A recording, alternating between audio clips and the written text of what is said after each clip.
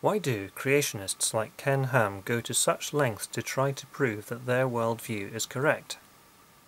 Why do they try to disprove so many of the findings of modern science?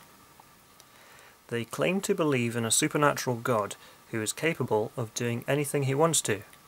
So why don't they consider the idea that their God magically poofed the universe into existence 6,000 years ago, but did it in such a way that all of the tests which a technologically advanced species might one day be able to carry out would all point to the conclusion that all species are related through common ancestors, including humans, that the Earth is 4.5 billion years old, and that the universe is 13.8 billion years old?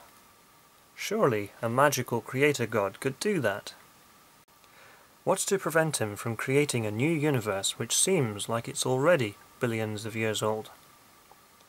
Some creationists have already suggested that dinosaur bones were planted in order to test our faith. This makes sense if we assume that the Bible is the absolute truth when interpreted literally. For those who make that assumption, the findings of modern science need to be filtered through a biblical lens. The thing which puzzles me is that all too often, rather than acknowledging the reality of the world we find ourselves in, the creationists deny what is right in front of their eyes and claim that the science is wrong. I don't think they need to do that. They could have stronger faith in the supernatural capabilities of their Creator. After all, their Jesus encourages his followers to believe in his divinity without question and promises a blissful afterlife if they can do that. Doubt is positively discouraged, and the threat of eternal torture looms over the unbeliever.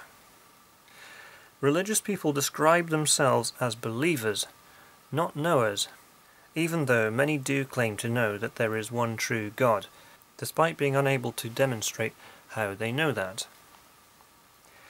The difference between knowledge and belief is an important one, and the two should never be confused. So why are the Comforts, Hams and Hovinds of this world so keen to derail curiosity-driven scientific research? Why do they spend so much time and effort trying to persuade people to believe what they call evolutionism is false, when they could just say that God works in mysterious ways and planted a whole bunch of fake evidence?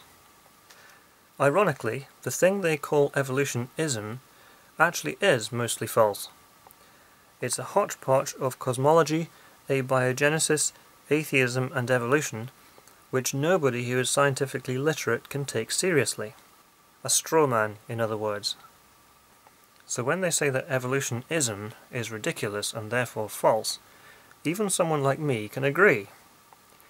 The trouble is that they then claim to have debunked a whole bunch of science and proved the existence of their God.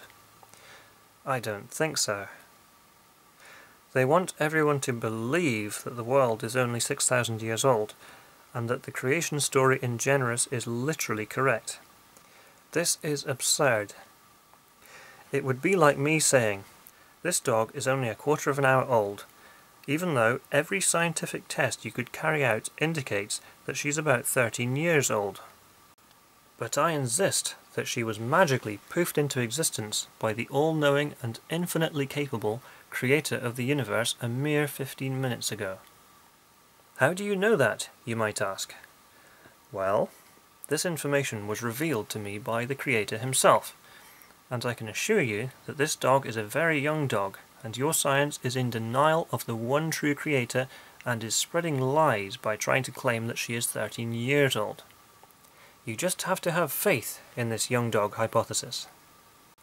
And so the argument goes on and on. To illustrate how much of a discrepancy there is between science and young Earth creationism, the claim that the Earth is 6,000 years old rather than 4.5 billion is as absurd as claiming that a 13-year-old dog has only existed for the last 15 minutes. So why is belief so important to religion? Manipulating beliefs is one way to control people. Con men understand this. You can too. Holy books go on and on about how important faith is. The character of doubting Thomas in the New Testament is portrayed as somehow being weaker than a lot of the other more faithful characters. Gullibility is encouraged, and unfulfillable promises are made. Skepticism and curiosity are discouraged, especially when focused on the authority and authenticity of the proposed creator. It seems like the creator is a fabricated idea, put forward by the religions and mixed in with their half-mythological, half-historical stories. Those were a few more thoughts I had about young Earth creationism. As always, don't take my word for any of this. Do what the creationists don't encourage. Get a second opinion. Check my claims for yourself.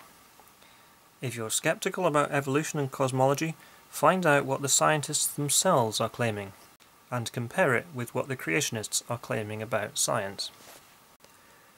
Thanks for watching, and see you next time.